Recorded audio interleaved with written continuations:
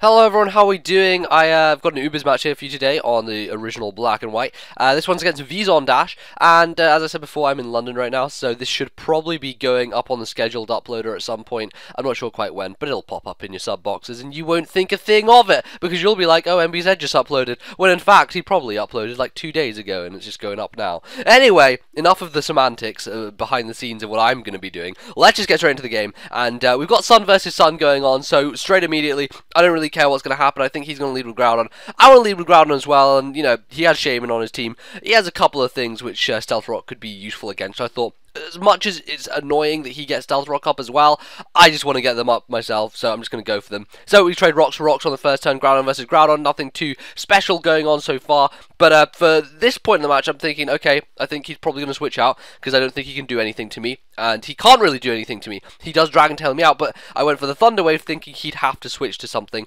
and unfortunately, he just ends up sort of phasing me out anyway, so works out for him because the first thing that comes in straight after Stealth Rocks are set up is Ho-Oh, which kind of does blow, firstly because this is original black and white and I don't have Regenerator, and secondly because, well, I kind of forced to roost here, because if he Dragon Tails me out again, which he does exactly, I wouldn't have been able to live a switch in if I hadn't roosted, and I couldn't have killed him with any of my moves at that point. So he's going to Dragon Tail me out to Reshiram. As you can see, this team is kind of Stealth Rock weak-ish just because of fire types on the Sun team and stuff, and it's kind of annoying, so I guess I could just carry a spinner, but oh well, it usually does well without having to rely on one, so I'm just going to go with it for now. But in comes Reshiram. Reshiram is the perfect thing to take down Zekrom. Groudon, sorry, excuse my stupidity here. Because I have Specs plus Fusion Flare. You don't even need to go for Blue Flare. We've talked about this multiple times before. Tony did the damage calc. Timid Specs with Ember does 47% to a Dialga. So Fusion Flare is more than enough to kill everything in the world. So I don't care about it because it's 100% accuracy and I don't care for Blue Flare missing. So I'm just going to leave it out of there. But as much as it's nice to take down his Groudon, the unfortunate situation is, of course, he brings in his Reshiram, and when you're faced with a Specs Reshiram, kind of the question is, what am I going to Death Fodder? And I thought I had to Death Fodder Groudon. It wasn't really going to do much. He doesn't have a spinner, so rocks are going to be permanently there, and I didn't feel it was going to do too much in the rest of the game. So Groudon is the one who bites the dust, dodges the first Draco, goes down to a second, and then I can safely bring in my Dialga, who can threaten him out with the Draco Meteor itself easily. So that's what I do, go for the Draco, and he gets into his old Dialga, which I don't know what kind of Dialga it is at this point, but Draco does a significant chunk, so I don't think it's very defensive. It has lefties, so that may sort of signal it maybe like a sort of more physically defensive one, maybe, because it didn't take Draco too well, but I don't know. At this point, I'm kind of just speculating as to what it could be, so I have to Death Fodder something, because I honestly have no idea what this Dialga is going to do, and I think, well, if he's a setup one, I can easily go to Ho-Oh and then maybe Roost. If not, then I guess he's just going to go for a Dragon Pulse. I maybe could live one. I thought I could live a Dragon Pulse simply because of the fact that I have massive special defense with Ho-Oh, but unfortunately, not going to be able to happen. It is going to go down, but not really too big a deal, because Stealth Rock were up, and Ho-Oh didn't seem like it was going to do a whole lot of damage this match, so I just let it die. So at this point, I know that a Draco, a second one anyway from this range of HP, is definitely going to take KO his Dialga. So that's what I do, I just bring it straight in. I don't think he has a safe switch for a Draco, so it seemed appropriate for him to stay in there and just take the brunt of the hit.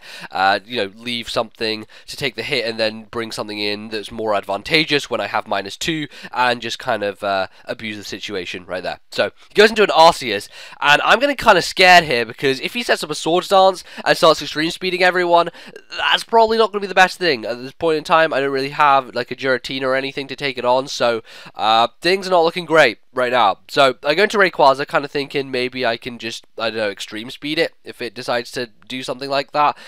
Turns out that he is a interesting Arceus. He has Return.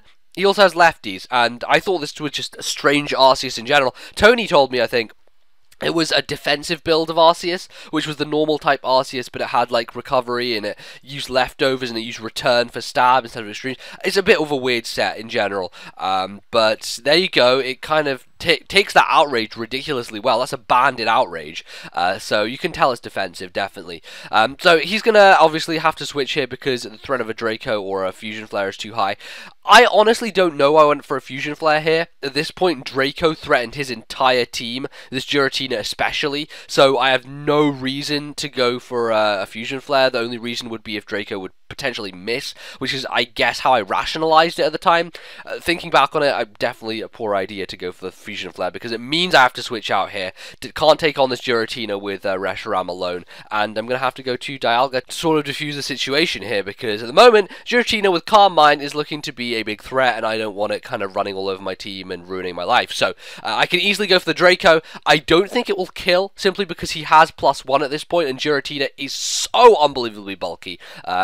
Even though it's coming off ridiculous special attack that Dialga packs, lives with a tiny little smidgen, gets off the rest, goes from no health to full health, and not very happy am I right now. But the good thing about this situation is that now he's asleep, I know he's a Calm Minder, which means he's probably his Rest Sleep Talk variant with 1 attack, meaning that Dragon Pulse is his only move, meaning that I can go into Arceus not afraid of any Will-O-Wisp, set up a Swords Dance on him, go for the Shadow Claw, and consequently 2-hit KO him from that range, because I think probably being a Calm Mind Giratina, he's going to be max defense invested, and so it's going to be definitely a challenge to take him out with a Shadow Claw. So get up +2. I'm going to be able to dodge Sleep Talk stuff because he's going to be missing stuff and not being able to get off a move. He's getting rest and all this stuff that he doesn't really want to get. So go for the Shadow Claw at this point. I know he's going to wake up on this turn and probably going to go for the Dragon Pulse. Not too worried about it at all, because I know I can live it just because I'm an Arceus and I just have a ridiculous amount of base stats just invested anyway, so I don't even need to throw EVs into them. You know, it's an Arceus, man. It has all the investment there and done and sorted before it even gets on the field. So Shadow Claw is, I'm going to go for it again. At this point, just looking at the HP and how much I did last time and maybe damage variations, I wasn't sure as to whether it would be able to KO him, but thankfully damage rolls are going to go into my favor. RNG is going to be my friend today, and I'm going to be able to take out the Giratina. And at this point, he honestly has nothing left to take on Arceus. I have enough HP where I'll have enough Life Orb recoil to take down the rest of his dudes. That's exactly what I do. Arceus Extreme Speed Rampage right at the end, and this is just why I love this thing. Arceus just destroys people when the late game comes around and you're not prepared for it. So there you go, that's going to be the game. Hope you guys enjoyed this Ubaaaahs one, and I'll hopefully have some more stuff coming up on the schedule uploaded for you guys sometime soon, so be sure to keep a lookout in your sub boxes as always. If you did like this video, you can hit your appreciation button called the like button, which is where you show your like appreciation or something. I don't know. That's cool. Otherwise, check out my previous video linked in the screen right now. And I will see you next time. Love you all. Goodbye.